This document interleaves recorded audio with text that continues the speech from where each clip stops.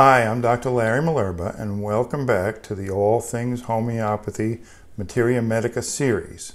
Today I'll be talking about a commonly indicated and well-known remedy, one that is extremely valuable for its application to women's health issues. Sepia officinalis is a remedy made from the dark brown ink of the cuttlefish.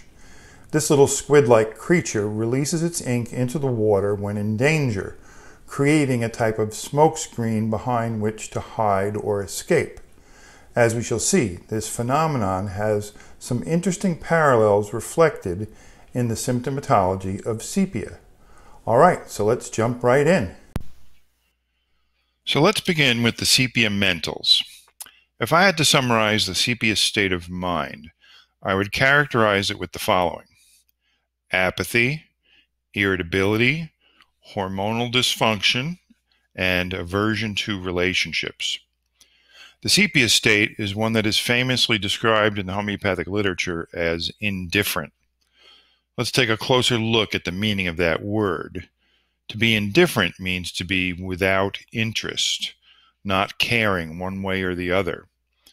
Another word similar to indifferent is apathetic.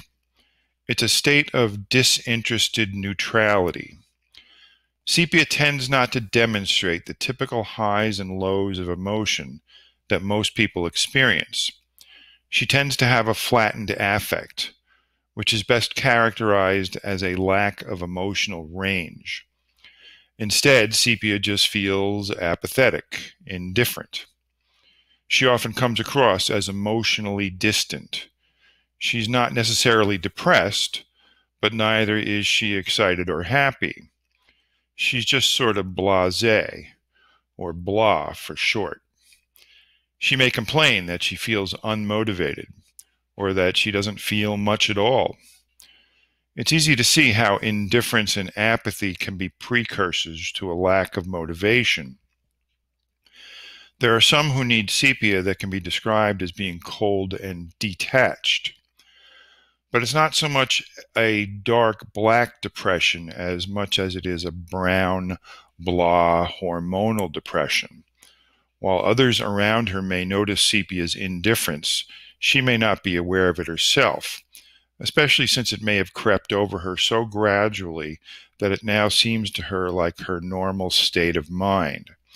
As we shall see, most of sepia's pathology is a product of hormonal dysfunction, and such hormonal changes often take place slowly over the course of months and even years. Now, sepia's problems tend to manifest most obviously in her personal relationships, especially family relationships. Sepia lists very prominently in the repertory under aversion to family, indifference toward her children, and aversion to her husband. Again, this lack of normal emotional feeling, this lack of familial love and affection, is a pathological state that can frequently be traced back to some kind of hormonal change in sepia's life.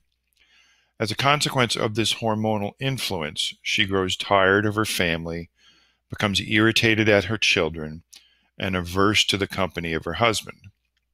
To sepia, family becomes mostly a burden and a chore. She dreads the thought of doing the laundry or of having to cook dinner. She dreads the hour when the children return home from school. She loses her patience and snaps at her husband and screams at the kids when they squabble, make messes, or make noise. She becomes averse to, easily worn out by, and exhausted from domestic responsibility. She becomes increasingly intolerant of the very idea of housework or homemaking. Now, it's usually not so obvious. Sepia isn't going to present complaining that I can't stand my kids or that I hate my husband. She may complain, however, that she can't handle the stress at home, or that she's lost interest in being intimate with her husband. Many sepia types seek to escape from the stress of domestic responsibility by entering into the work world. They feel invigorated by work, and many choose to pursue a career. Sepia can look a lot like Nux in the sense that they can both fit ambitious, stressed out, career-oriented women. We must consider sepia whenever we encounter a woman who expresses no interest in getting married or having children or raising a family. I have personally witnessed quite a few sepia cases that consulted me for depression, and upon discussing their circumstances, I discovered that they were contemplating divorce as a solution for their unhappiness.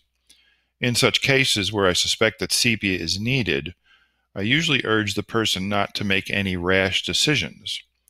And after taking sepia, I've seen many of them completely change their attitude, oftentimes declaring to me that they feel great about their marriage and are getting along just fine with their husbands. Of course, sometimes divorce is legitimately warranted, but when sepia gets divorced, she is likely will carry the same state of mind with her into the next relationship. Now, people unfamiliar with homeopathy can sometimes wrongly interpret this description of sepia as a product of an old-fashioned sexist worldview. It is true that some descriptions in the old literature are outdated, especially the one that characterizes sepia as the worn-out washerwoman's remedy. While this description is sexist by modern standards, the phenomenon itself is a very real one. There are, in fact, many women who undergo hormonal changes, who then lose their natural affection for family, and then seek relief by attempting to escape from home and its responsibilities. Homeopathy can restore balance and health to such individuals, thus making it possible for them to look forward to and to enjoy both work and family. Furthermore, it's important to understand that sepia is predominantly, but not exclusively, a woman's remedy. I've seen it work on occasion for men too. Now, in addition to being indifferent and irritable, sepia also has a distinct tendency to be weepy. Sepia lists prominently under weeps when telling about one's illness, which means that she may begin to cry when talking about her problems. She may cry causelessly without knowing why she is crying. Sepia has a strong preference for being left alone. She feels better when alone. She does not want to be touched. Neither does she want sympathy. Like Nat Muir, sepia is aggravated by consolation. Attempts to make her feel better are not welcomed and will often elicit anger. What does make sepia feel better is to be away from the home, doing something other than domestic chores. And that usually means working at a job. Another thing that is capable of arousing sepia from her apathetic funk is vigorous exercise. Gentle exercise is usually not enough. She'd rather jog or do an aerobic workout than go for a walk. Dancing is another activity that can help sepia feel better. Now you can see why sepia is one of the most prominent remedies listed under occupation ameliorates. One additional thing that can stir sepia from her indifference is a good thunderstorm. It's also a great keynote clue. Sepia and carcinosin are the two main remedies found under thunderstorms ameliorate and cheerful from thunder and lightning. If I suspect sepia, I may ask the patient if she's afraid of thunderstorms. If she says no, I ask the question again. When she says no again, I say, "Are you sure?" And it's at that point that I often hear, "Yes, I'm sure. I love thunderstorms." Okay, let's finish up with the sepia fears. Sepia is not typically a fear-based remedy. The one most consistent fear seems to be fear of poverty. And given our understanding of sepia thus far, it's not surprising to occasionally hear a mother say, "I fear that I'm not a good mother." Now, with all that said, it's important to understand that these kinds of feelings, behaviors, and symptoms can manifest on a broad spectrum to varying degrees in different people, depending upon how far along the pathology has progressed. Sometimes it's mild and subtle, and sometimes it's obvious and extreme. It doesn't always jump right out at you, which is why it's important to be alert to the signs and symptoms and familiar with the Materia Medica. All right, let's turn now to the sepia generals, modalities, and more.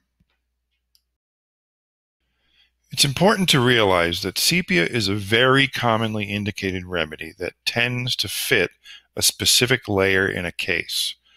Sometimes that layer is a minor part of an overall case, and sometimes it's a very large and significant part of a case. With that said, generally speaking, most sepia cases are chilly. Some have cold hands and feet and are least tolerant of cold weather. Others may be especially bothered by hot, humid weather. This can be tricky to determine sometimes, especially when the person in question may also be experiencing hot flashes. Sepia's food preferences include a desire for chocolate and a general preference for sour things. More specifically, there's often a desire for vinegar and vinegary foods. Many like vinegar-based dressings on their salads.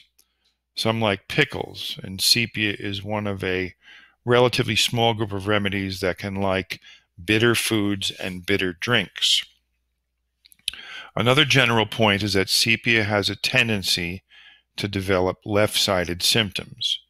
For example, this may take the form of left-sided headaches and even skin eruptions that are more prominent on the left side of the body. Now, I previously alluded to a number of sepia's modalities. First and foremost, sepia is better when occupied. This often means better while working, or better by pursuing a career. It also means better from vigorous exercise, and better from dancing. Sepia is also better when alone, but worse from company. There's a sepia time modality that manifests as an aggravation somewhere between the hours of 2 and 6 p.m. Commonly, sepia is worse from 3 to 5 p.m. or from 4 to 6 p.m. She may be fatigued, irritable, or weepy during these times. There's also a tendency to wake early in the morning at 3, 4, or 5 a.m. And as we shall now discuss, sepia is aggravated by a wide variety of hormonal changes, events, and interventions. Sepia is without question the most important and most commonly indicated remedy for women's health problems. Almost all of sepia's symptoms and pathology are either triggered by or related to some kind of hormonal event or hormonal change. Sepia can be strongly affected by almost any kind of hormonal influence. Such influences include menarche, which is the medical term for the onset of the first menses. Other hormonal influences include the menstrual cycle itself, pregnancy, labor and delivery, miscarriage, abortion, fertility drugs and other hormonal therapies, menopause, and especially birth control pills. I have long suspected that birth control pills are one of the main contributors to women's health problems and to the breakdown of American culture and family life.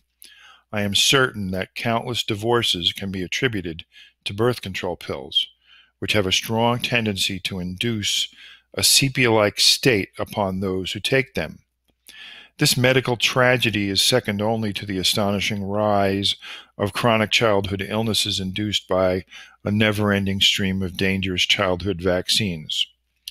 Sepia is by far the main remedy for anyone who has never been well since a hormonal change. In some cases, we can characterize the resulting hormonal imbalance of sepia as one that leans away from the feminine characteristics and more towards masculine traits and behaviors.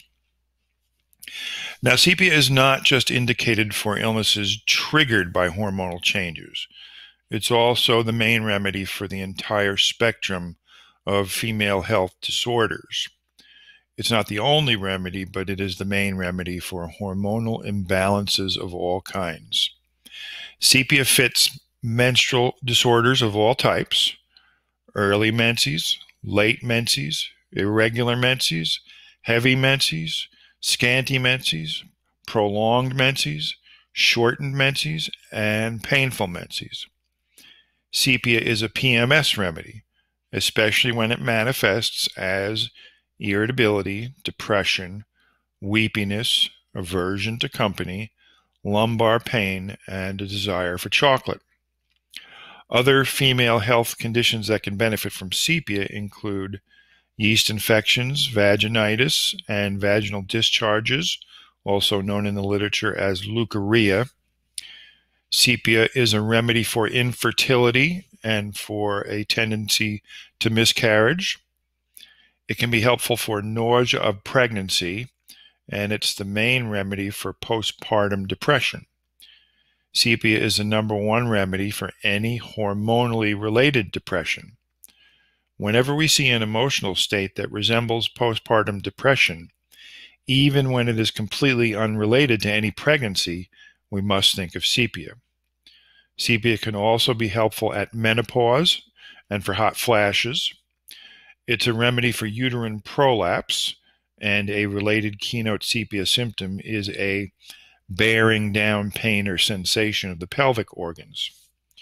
Sepia also fits excessive facial hair growth in women, and on the other end of the spectrum, hormonally related hair loss. And last but not least, sepia has a profound relationship to the libido. Sepia, along with nat mur, are the two main remedies for diminished libido. Oftentimes, the sex drive is completely absent, and along with that, there may be painful sex and vaginal dryness.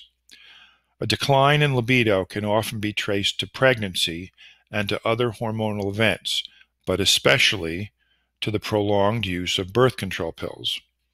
On the mental level, this absence of libido is commonly associated with an aversion to emotional intimacy, an aversion to sex, and an aversion to one's husband or romantic partner. When we add to this the elevated risk of female cancers, collectively speaking, the long-term effects of birth control pills are nothing short of devastating. Okay, now sepia is also known to fit a variety of skin problems. It's a remedy for eczema, hives, psoriasis, vitiligo, and ringworm, especially when these conditions are more pronounced on the left side of the body. Sepia is also indicated for herpes, both oral and genital. It can also be helpful for varicose veins. Now recall that sepia is made from the dark brown ink of the cuttlefish. This ink is composed of melanin, which is a pigment that is found in both humans and animals. Interestingly, those who need the remedy sepia have a distinct tendency to develop areas of brown pigmentation on the skin. This usually occurs in an uneven way, with brown spots and patches here and there. Conventional medicine refers to this phenomenon as age spots or liver spots. There's also a condition called melasma, otherwise known as cloasma, when it occurs in pregnancy, and it is attributed to the hormonal changes that come with pregnancy. It's characterized by brown areas of pigmentation that form on the face. It often forms a saddle across the bridge of the nose and onto the cheeks. Sepia is the main remedy for cloasma. On many occasions over the years, I've noticed a relationship between the color brown and those who need sepia. In addition to brown skin pigmentation, many sepia types have brown hair, and they even have a tendency to wear brown clothing. Not always, but oftentimes, there's an overall drab brown appearance to the sepia type. Symbolically speaking, this physical appearance seems to correlate with the drab apathy and indifference that so commonly characterizes the sepia mental state. As with the cuttlefish, it's as if The melanin creates a kind of disguise that hides the true nature of the former person, who once felt affection for family, but who now tries to hide or to run away from family and loved ones. Now, I'd just like to mention a few more prominent features of sepia before finishing. One is that sepia often has a tendency toward constipation. Sinus problems and postnasal drip are also common issues. Sepia can also be a useful remedy for urinary incontinence, and commonly sepia has a sensitivity to odors. Finally, sepia is one of the main remedies for nausea. The nausea can be aggravated by the smell of food, the sight of food, or even the thought of food. Of course, we always consider sepia in the case of hormonally related nausea. All right, let's finish up with remedy relationships. The most important relationship by far is the fact that sepia and Natrum muriaticum are complementary remedies. When one of these remedies completes its work, the other one is often indicated and follows well. Sepia is also complementary to Nux vomica. I have found that all three remedies, sepia, Nux, and Nat Mur, are frequently indicated in sequence. Remedies to compare with sepia include sulfur, which can be similarly indifferent, irritable, prone to skin eruptions, and has a tendency to get left-sided symptoms. Lachesis also fits many hormonal problems and gets left-sided symptoms. Phosphoric acid is similarly apathetic, worn out, and depressed. And last but not least, Nat Mur and sepia have so many overlapping symptoms that it's often difficult to tell the two apart. Well, that's it for sepia. As always, I welcome your comments and questions. Please don't forget to subscribe, and I hope that you'll tune in again to the next episode of All Things Homeopathy. Until then, may the vital force be with you.